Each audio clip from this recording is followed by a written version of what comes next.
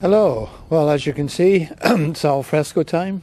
Sun is shining, sky is blue, absolutely perfect. Let's begin. If you've managed to watch my vlog called Young and Foolish, you will recall that I didn't get on particularly well with my supervisor, and I was always looking for the opportunity for the out, which didn't occur very often, but every now and then internal courses were organised and one could apply for them. One day, reading the notice boards, there was one there that said aptitude testing will begin in 2 weeks' time for commuter training. Only air traffic control personnel need apply. I said, well, that sounds good. That would give me the opportunity of having a couple of days off from shift duty, which was a bonus in those days because the shifts were quite horrendous at what was the Southern Air Traffic Control Centre, which was situated on the north side of London Heathrow Airport. This is when Heathrow was a relatively young and inexperienced international airport. However, that's another story. So I applied for this particular aptitude testing and spent a couple of days being asked silly questions and all about if a man was found hanging in a room and there was only a pool of water, how did he hang himself?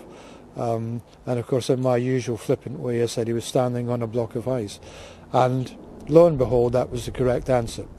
The other thing, we had to do arithmetic calculations using different bases, to the base 5, to the base 8, to the base 2, something which I was always reasonably good at. Of course, it was of absolutely no practical use at all.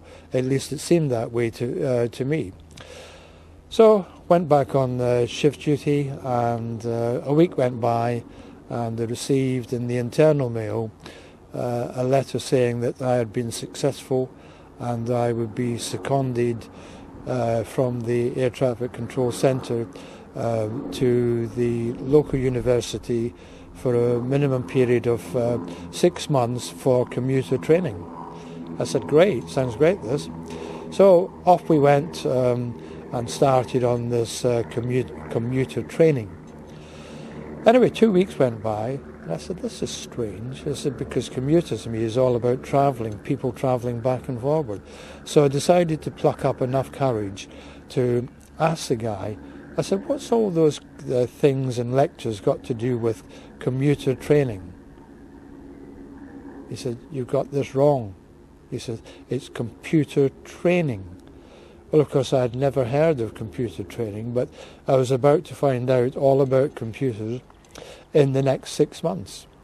6 months went by, qualified or passed out, got my certificate in computer programming, etc., and was then further attached to the Air Traffic Control Experimental Unit, which had just departed from the London area and was now in situ on the south coast of England.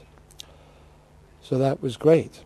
Sent down there, full allowances, rent allowance, etc., furniture removal allowance. It was absolute heaven. And of course, away from my old adversity, my supervisor. So that was the start of my life in computer programming within the air traffic control environment. The computer language that we used was the Elliott 502 machine code. You must remember at this time computers were in a very early stage of development, certainly commercially, and it was only just about now when high-level languages were beginning to appear on the scene, such as Algol and Cobol, Fortran. They were the three of the well-known languages that were coming on the scene. But because this particular machine was built to develop air traffic control systems, it was found desirable that there should be a one-to-one relationship between the instruction set, which became very important because, if you'd like to believe, the physical size of storage on this machine was 32K.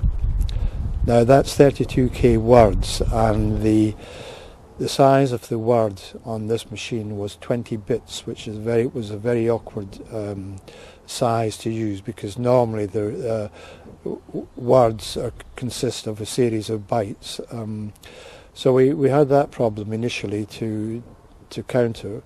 Eventually we went up to the ginormous size of 64K, which was huge compared with what we were used to.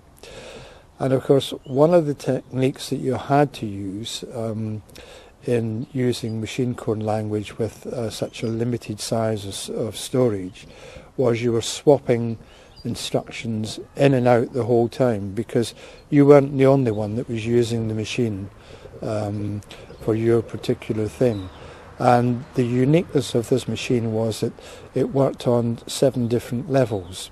They were operating levels, and the highest level was level 1, which was very seldom used. This was used for tracing subroutines and things like that. If you ever encountered the problem, which was very often, you would start using a level 1 trace, which in actual fact allowed pardon me, one instruction to be obeyed, and then there was a level break and all the level dumps were recorded, and this was how you determined when things went wrong.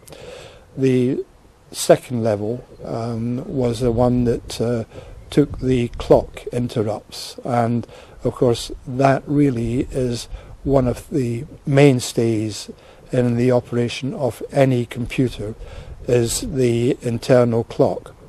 The other levels were obviously used for stuff which was deemed to be of a lower priority in the particular system that you pardon me in the particular system you were building. Of course, one of the main problems in machine code programming is it's not written in an English language. It's based on mathematics. So for example, 46.120,3, what that really means is that if the accumulator is equal to 0, then you will jump in this program to address 120 of block 3 or whatever.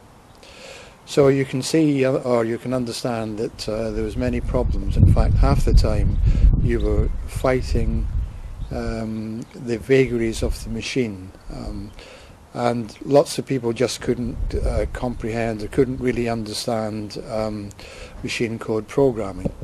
The other guys, like myself, who in actual fact became nutcases because we would be found staring and laughing over a series of numbers, and people just wouldn't understand what why we were getting hysterical when all they could see was a list or a series or a line printer output of numbers after numbers.